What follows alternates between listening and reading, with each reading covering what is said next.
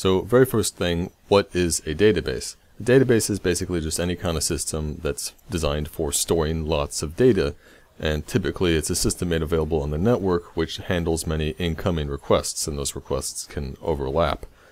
Most often the database has been given a defined schema, basically an imposed structure on the shape of the data, and usually the database has some mechanisms that ensure the structure gets preserved, that no one can insert, modify, or remove any data in a way that will violate the schema.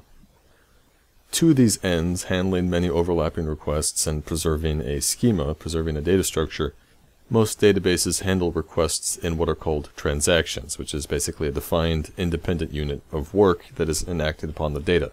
So one client contacts the database and conducts one transaction, while simultaneously perhaps another client is contacting the database and performing another transaction. And the idea is that the database is somehow making sure those two separate transactions don't interfere with each other.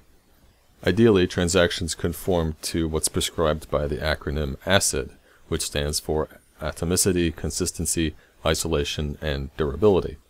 What atomicity means, what it means for a transaction to be atomic, is that the entire transaction is performed all or nothing. So either all the modifications made in a transaction are committed to the database, otherwise all the modifications are rejected. And if rejected the transaction, then all of its modifications, it's like they never happened. So in the course of a transaction, something might arise that will require the transaction to abort effectively. And so all the changes made up to that point in the transaction, they have to get rolled back. They have to be undone. And then, of course, the client making this transaction should be notified that, hey, we aborted your transaction, so try again later or something.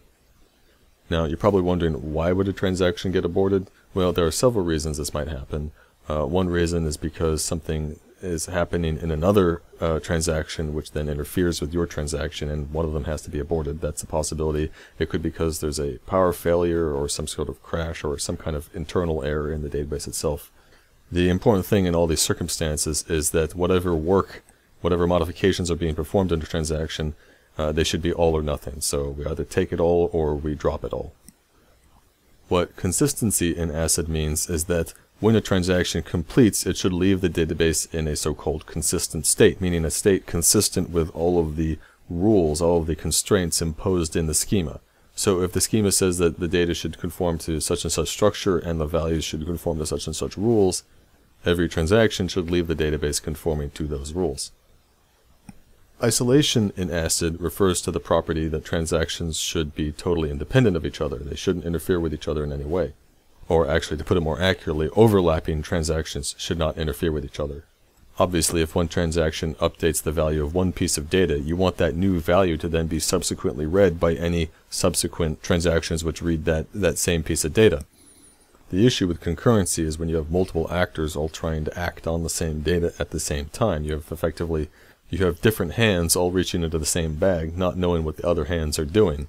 And without proper isolation of transactions, this can lead to situations where, say, you have two overlapping transactions, and while one transaction is updating two pieces of data, the other transaction is trying to read those two pieces of data, but because of happenstance of timing, the transaction reading the data gets one of the values updated but not the other one. And depending what your application does, this could be very undesirable. You might have written your code such that you assume that when you update multiple values that anyone reading the database is going to see all of those updates as a whole, rather than getting a mix of new updated values and old out-of-date values. So again, the ideal is complete isolation of transactions, such that when a client connects to the database and makes a transaction, in the course of that transaction, it's as if that single client has the database all to itself and no one else is making modifications or reading data.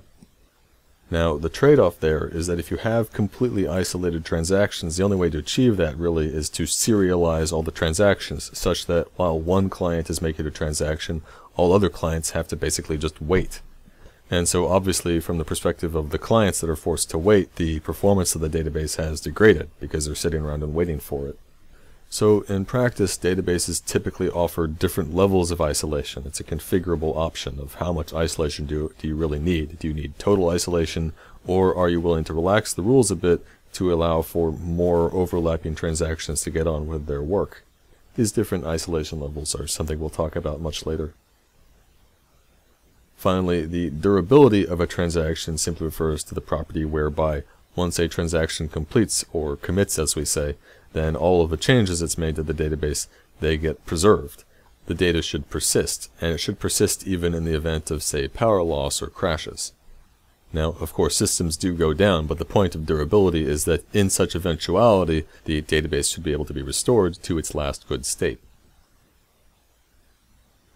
So, it's these four properties of transactions, atomicity, consistency, isolation, and durability, that should help convey why it is desirable to use databases, why, rather than have your application store data in just some makeshift format, which your application then writes to files, as soon as you recognize that your application makes use of a lot of data, it makes sense to then pass that job off to a database so that you don't have to, in your own code, provide for atomicity, consistency, isolation, and durability, because providing all those things is really damn tricky.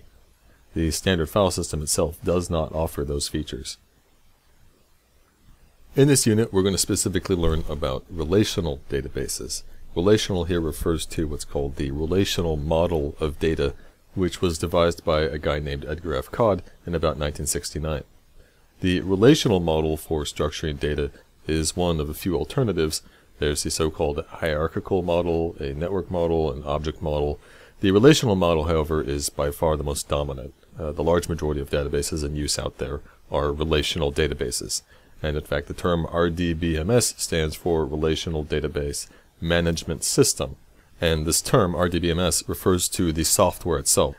And the reason it's called a management system rather than just a database system is because you can have multiple separate databases all under control of one program, of one database system. In common parlance, though, we just usually refer to the software not as an RDBMS or a management system, we just say the database, usually. Now, SQL, more commonly pronounced SQL, and standing for Structured Query Language, that refers to a standard language used by most databases. It's the language which clients use when they talk to the database server. The term query refers to a request for data, so when you send a request to get data back from the database, that's a query.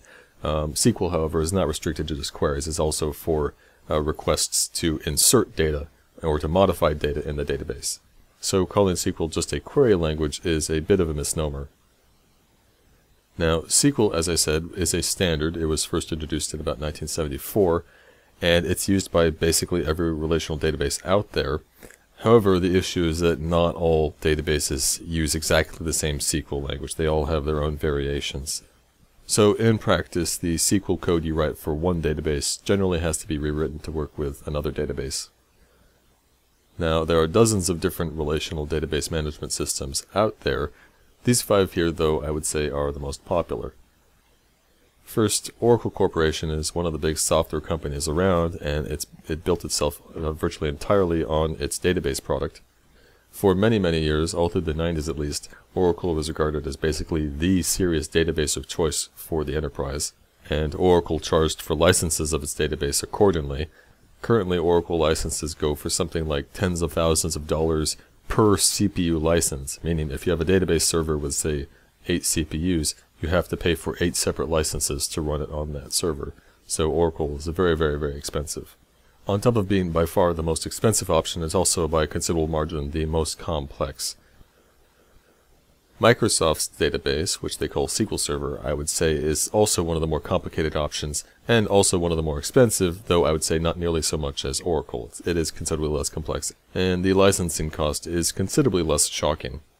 Now, despite having SQL in the name of its product, Microsoft's database is not that much more conformant to SQL than any other database out there.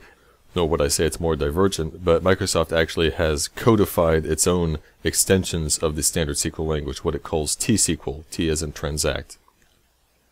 The MySQL database is so called because the original programmer named it after his own daughter named Mai. This programmer and his partner founded a company around this database product, and they actually released MySQL under an open source license, and MySQL today is still the most popular open source database. Now, of course, the company needed money, so they sold an enterprise version of the same database with a few extra features. Back in 2008, this company was acquired by Sun Microsystems, but Sun Microsystems went under a few years later and got acquired by Oracle, so now Oracle actually owns the rights to MySQL. This has caused a lot of consternation in the open source community because Oracle is not exactly the most friendly company towards open source. Oracle, though, of course, can't outright revoke the existing open source code base, so it remains to be seen whether Oracle successfully undermines MySQL as an open source product or not. And again, despite having SQL in the name of the product itself, that doesn't guarantee at all that MySQL conforms any better to the SQL standard than any other database, and in fact MySQL is kind of one of the more divergent SQL databases out there. The happy news is that, well, if MySQL is on the wane as the open source database of choice, well, Postgres is picking up the slack. Postgres, as it's usually called, we also sometimes say PostgreSQL. Postgres sort of gets its name as a pun on the previous database which it was sort of based on, and that database was called Ingres, hence Postgres. Postgres is my database of choice, and it's the one I would recommend starting out with. The only reservation I have of recommending it over MySQL is that Postgres is actually what's called an object relational database. So it's not just a relational database, it's a object relational. It's mixing the object model of data and the relational model together. Or more accurately, it's actually just taking the relational model and putting object features on top, which fortunately means that you can actually work with Postgres and just ignore this whole object aspect to it. You can treat it as just a plain relational database if you want. But when you go look at the documentation for Postgres, you should be aware that there's some stuff in there that is not strictly relational, it's object relational, and that explains why there's some added complexities there. Oracle actually is also the other one here, which is also an object relational database. In fact, it was the first major example of such a system. But again, I wouldn't fret about it. You can ignore the whole object aspect of these systems, and in fact that's what we will do. We'll just treat them as plain relational databases. Finally, SQLite is an interesting example. It's also open source, but what makes it unique is that whereas in all these other examples, and in fact in most database systems, they run as network programs. They run as servers listening for requests from clients, whether those clients are on the same machine or on some other machine. So when you make use of these databases, you write your own program which then contacts the database over the network. SQLite, however, is a SQL database implemented as a library. The version for Python, for example, is just a Python module which we import, and then it has classes, and those classes have methods and properties which we then use, and this library just takes our data for us and reads and writes our data to our file, and that file is the actual storage of our database. So with SQLite, there's no servers, there's no clients, it's just your application program reading and writing to this file as a database. We're just doing so with more or less the same semantics we use when we talk to a relational database, a SQL database. So to give you one example where SQLite is used, the Firefox web browser actually uses SQLite to store all of your browser history and your bookmarks. Using SQLite for this purpose makes a lot of sense because you wouldn't want to use a full-fledged SQL database. That would require installing and having the user run a full-fledged server on their system, which is just way overkill and a huge configuration nightmare that most users are not going to manage. So for that use case, SQLite makes tons of sense.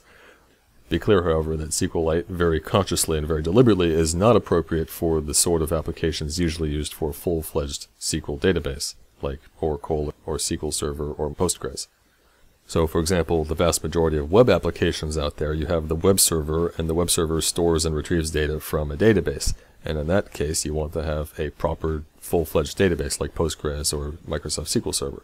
Unless your website gets very little traffic, you wouldn't want your website to use SQLite because it just does not perform well for those kinds of scenarios.